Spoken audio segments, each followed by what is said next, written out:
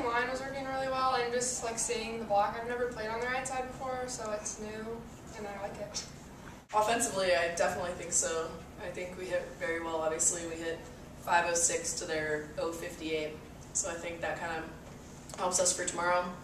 And I think we can pick it up and serve receive a bit and serving. And we're going to work on that tomorrow before the game, but I think we did a good job. Well, if I can compare it to last time when it was just, you know, who can we put out where, and that was the most amazing list of lineup cards that we turned in that night, and yet we found ourselves serving for the match, and